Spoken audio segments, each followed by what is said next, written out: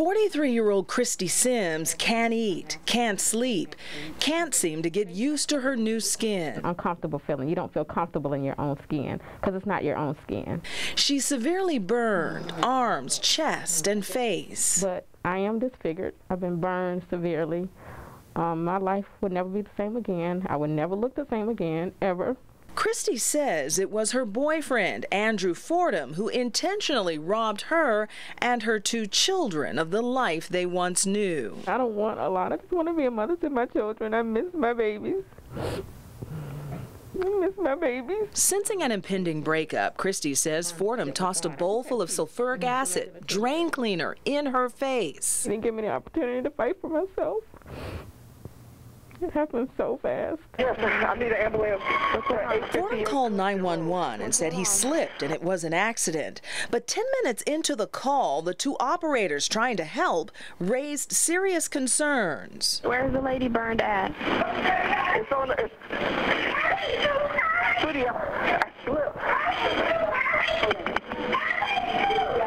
I'm not sure what's going on. I don't know. It sounds like more than Jana. It sounds like more than a slip and fall, too. By the time paramedics arrived, it was too late. A glowing smile destroyed. My face is really, really bad. Sulfuric acid sat on my face for like at least 10 minutes. What I want you to do is go to our website, kiss104fm.com. And I know you have heard me talk about this story of this beautiful woman in Henry County. Kiss 104 FM's midday host, Sasha the Diva, is now leading a movement to get Christy medical and legal help. I am on the move to get justice for this young lady. I am on the move to help her keep everything that she has because she's going to lose everything. Mounting medical bills and not being able to work have left Christy feeling empty. But behind the scarf is something Christy will never lose, her heart. I won't ever stop loving. I won't ever stop believing in love. I won't ever stop having hope. I will never turn my back on God. And He cannot take that away from me. Andrew Fordham has not been charged. He says it was an accident.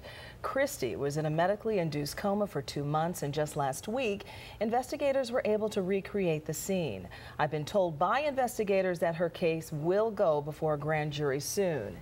Meanwhile, if you're interested in learning more about Christy and help with her plight, go to myfoxatlanta.com, click on See on TV, and this will take you to Kiss 104 FM's Courageous Christy Drive. Wow, what a powerful story. I mean, she has a remarkable attitude, still has her hope, but she's lost so much. She really has. I was heartbroken sitting there talking to her, but yet I walked away so inspired. She wants to love, she wants to go on, and she's not going to let it break her spirit somehow. Now, obviously, she's got to focus on her continuing recovery. How important is it to her in that process that she gets some justice out of all of this? She wants justice, but more than anything, she wants her children to be able to look at her again, and that is just the saddest thing. Funny man Steve Harvey can find humor in just about anything. It's pretty right here. I'm gonna take a shot. But there's one aspect of his life he considers sacred and no laughing matter, and that's his faith. The faith part is the core of how I got here today. Faith has brought Harvey a mighty long way. Faith is the belief in things that you cannot see. That's all it is. And I am living proof that faith works, because I didn't see none of this. I didn't see. None of this is on a dream board. Harvey experienced many highs and lows while struggling to find success as a stand-up comedian. He says not once did he become discouraged. You got to quit looking at your life as a series of mistakes. You got to start looking at your life as a series of mishaps that made you a very valuably experienced person. The peaks and valleys were undaunting because of some of the guidance he received from Mother, a Sunday school teacher who instilled valuable lessons. Her one job in the family was to get her children to form a relationship with God. Harvey admits his relationship with God became strained at times. There were 2 failed marriages and a few bad business deals along the way, but through it all, he remained grounded. Failure is a wonderful teacher, and my faith taught me that. And Harvey says a few short, prolific words have taught him even more. God. Love. Mother. Mercy. Father. Strength. Peace. Always. And always, Harvey will have faith in the church, that place of refuge where he finds hope in the simple things, like a good old stirring gospel song. Lord, help me to hold out. Harvey's favorite, a song that's quite contagious and will no doubt hold on to this man of faith. Lord, help me to hold out. You're looking at an old military dog tag, rusty and its inscription soiled. But to the family of Sergeant Johnny Williams, it is priceless. It represents hope. I think there's still a chance that we will find his remains and he will come home. The family received word from the Department of Defense that the wreckage of a military plane that went down in Burma back in '44 was stumbled upon by the natives. Sergeant Williams and 6 others were on that plane. It's dense jungle, very thick, dangerous territory. You still have like the Bengal tigers still there. Nephew Aubrey Webb served in Southeast Asia too and knows the area well. The wreckage was finally recovered in 2003. This is his oldest sister. But 9 years later, family is still waiting for Sergeant Williams to come home, that well-dressed young man who attended a local church school in Conyers. His parents have since died. Now it's up to his 2 nephews to carry on hope and carry on the search.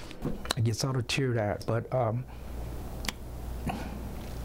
as service members, we have the record that our goal is, in the event that we should lose one of our members, that the goal is to bring them back home. And there is hope, the kind Sergeant Williams' mother carried in her heart until her death. She died in November of 1976, and she would wash his clothes every so often. My cousin Aubrey and I would take him out and hang him up on a line, clothesline, and she would iron him with an old-fashioned iron and fold him back up, put him back in his drawer, because she believed he was coming home. The Department of Defense has confirmed that they are actively working to identify the remains. Sergeant Williams was just 26 at the time. They say the process has been hindered off and on by a lack of federal funding. So on this Veterans Day, the family remains patient, resting its faith on a rusty military dog tag buried deep in war that will no doubt shine when their loved one is finally home, sweet home. It just gives me a warm feeling inside, just thinking about it. I'm Lisa Rayam, Fox 5 News. Tens of thousands crowded the National Mall for the chance to remember. The Freedom Bells sounded all across the nation, even atop Stone Mountain. They sounded everywhere. Let freedom ring from every hill and molehill of Mississippi, from every mountainside. Let freedom ring. On this day, the bells, the voice, the fervor transitioned into the voice of another generation. And so we come once again to let freedom ring, because if freedom stops ringing, then the sound will disappear and the atmosphere will be charged with something else. Dr. King's daughter seized the moment and exuded what her father held dear, the content of her character. 50 years later, we come once again to this special landing on the steps of the Lincoln Memorial to reflect, to renew, and to rejuvenate for the continued struggle of freedom and justice. Freedom and justice are what brought Dr. King to the nation's capital on that hot August day in '63, but it's what festered deep down in his heart that still lingers.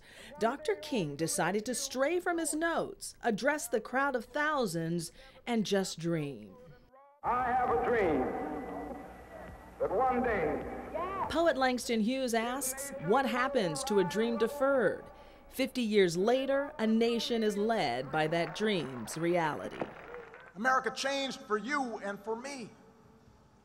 And the entire world drew strength from that example.